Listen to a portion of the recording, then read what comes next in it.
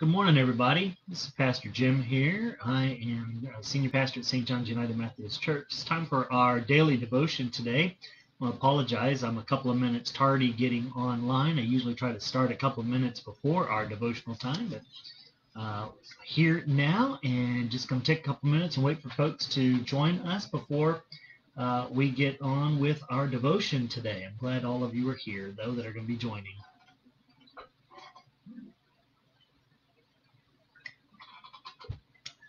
Kind of a nice Monday. Wonderful time for us just to find a few moments settled in together. Hi Garth, hi Cherry, hi Linda. Good morning to all of you. Hi Barbara, hi Chris. Hi Susan, good morning to you. Hi Stacy, good morning to you as well. Hi Barbara, good morning to you.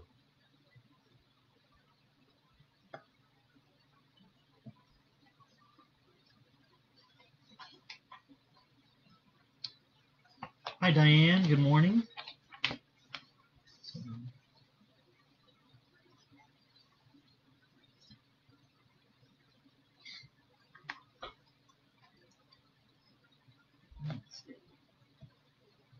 Several of you already have joined in. Glad to have you this morning. Good morning, Shirley. Glad you're here as well. We'll just take another couple of minutes. I want to make sure everybody has a chance to join that's going to be that wants to join us for our live portion of this, and then certainly know that others will join later on. I think I just swallowed a bug. Or it certainly felt like it all of a sudden. Not sure what that was all about. But for those of you who are here already, Luke chapter 7 is where we're going to be reading from. So if you want to find your Bible in the Gospel of Luke, we're going to be reading verses 11 to 16 out of chapter 7. I feel like I have something caught right in the back of my throat. It's going to take my voice away at just about any time. Excuse me.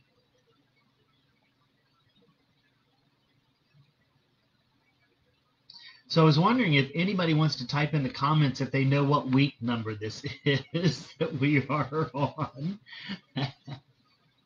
It seems like forever that we have been doing some of this social distancing stuff and everything. Can't wait to see people.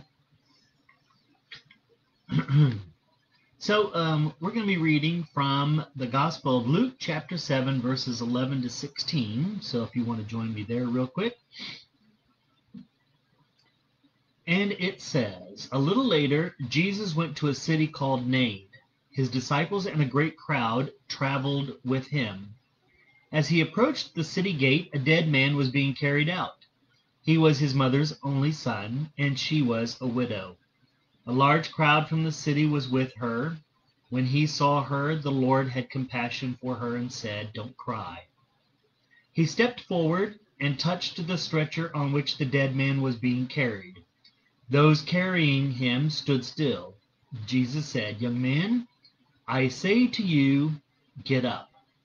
The dead man sat up and began to speak, and Jesus gave him to his mother. Awestruck, everyone praised God. "A great prophet has appeared among us," they said. "God has come to help his people." This news about Jesus spread throughout Judea and the surrounding region. Our author today is Francis Jorge Valera from the Dominican Republic. Focus verse was 2 Thessalonians chapter 3, verse 13. As for you, brothers and sisters, never tire of doing what is good. And he writes, every so often a certain young man would arrive at my workplace to ask for money or for other assistance. Sometimes I willingly gave him money. Other times I did so grudgingly because though he always insisted he was going to change his ways, he never did. His addiction had destroyed his health. The last time I saw him and gave him money, his health had deteriorated greatly. But I was caught by surprise when he raised his arm toward heaven and said a prayer of thanks to God for my life and what I had done for him. A year went by without my seeing him. And one day a woman whom I did not know came to my place of work. She was the young man's mother, and she had come to bring me a message. Her son had told her on his deathbed to seek me out and thank me for all that I had done for him. The Apostle Paul's message is a clear reminder for me to never tire of doing what is good. And our reading from Luke about the widow of Nain is but one example of Jesus' compassion. Today, when cynicism toward the suffering of others is so prevalent, Jesus calls us to show compassion, period. And the thought for the day is God's radical grace calls me to give and expect nothing in return.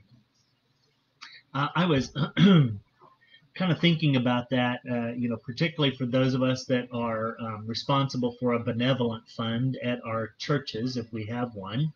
And the judgment that has to go into who do you help and how often and, what circumstances and all of this. We decided several years ago to not do individualized help, just simply because it seems to be something that when one person receives help, they tell all of their friends, and before you know it, within about a month's period of time, whatever money you have that's in the benevolent fund is gone. And so you can help people for a short temporary period of time. And even though you tell people, what our policy was is to only help them once during that year's period of time, you'd have people come back and they'd have a different kind of request, but it would still be some kind of monetary request or something like that. And so we've gotten to the point where we point them towards other agencies within the city that can give them assistance in specific ways. And maybe part of that is cynicism. I'll be honest with you. I think in some ways it is difficult to be able to measure if you are doing good for someone, if you're really truly helping them out, or if you're just enabling and hurting. I'm not going to argue with Mr. Valera's idea on how he wanted to help. I think what we need to each one of us do is determine what we are comfortable with when it comes to compassion ministry, and then engage in it and be consistent at that. Jesus, yes, does call us to be compassionate, that we are to work for the poor and the oppressed, that we are supposed to do whatever we can to help those who are the downtrodden. We have great compassion ministries that go on at St. John's. Neighbor to Neighbor is a compassion ministry. Baby Grace is a compassion ministry. Many other things are compassion ministries that we are doing to try to serve the poor and the needy around us in ways in which we know will do good for them, and in ways in which, for many of us, we feel comfortable sponsoring because we know exactly we know pretty much the outcome of those kinds of things. So, but what I want to remind you is that Jesus does call us to show compassion. I agree with that, and each one of us should figure out for ourselves the way in which compassion ministry can be lived out in your daily life. What would that look like for you? Is there someone in particular maybe that you see routinely that is homeless or destitute or something like that? Is there a way for you to maybe engage that person in a meaningful way? Maybe you just sit down with them at a Chipotle or something like that, 6 feet apart, and you buy them a meal in that moment, and that's compassion ministry. We've talked about it before, having the small plastic bags that are in your car that are already prepared with some items that you could give to people that you see on street corners and things like that, because you maybe don't want to give them money, but you'd rather give them something tangible and that would be beneficial to them. All these kinds of things. What are we going to do to prepare and then carry out our compassion ministry in a way that will make a difference in the world around us. It's one thing to talk about being compassionate.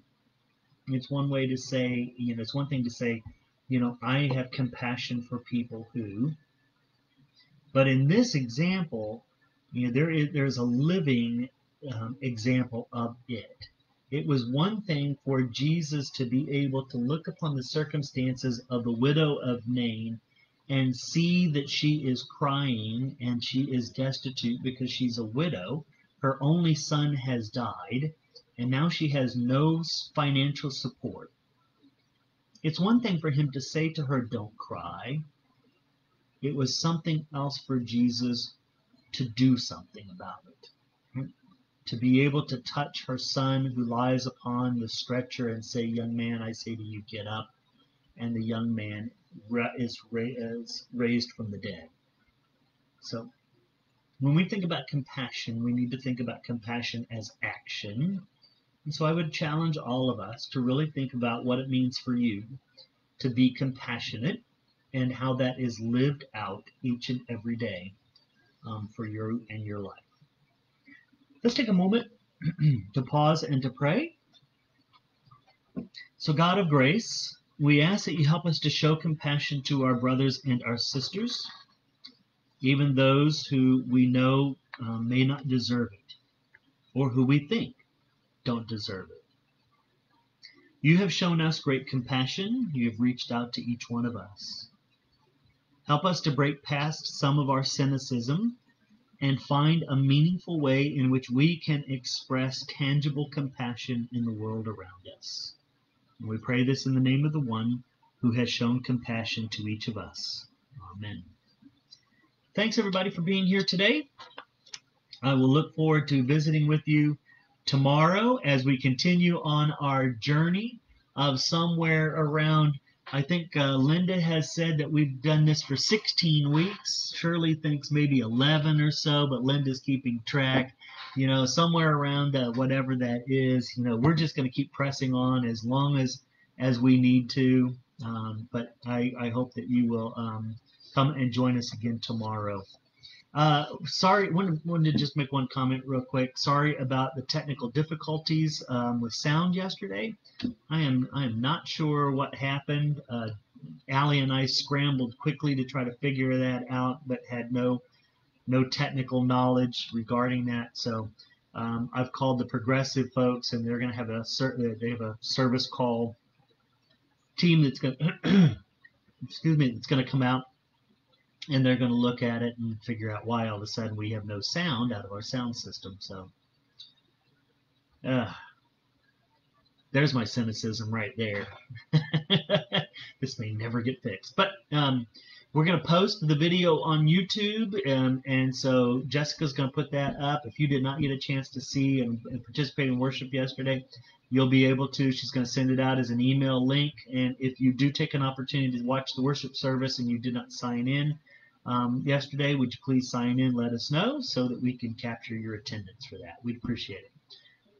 Otherwise, I'll look forward to seeing you all tomorrow at this time. I hope that you have a blessed and wonderful rest of your Monday. Talk to you soon. Bye-bye.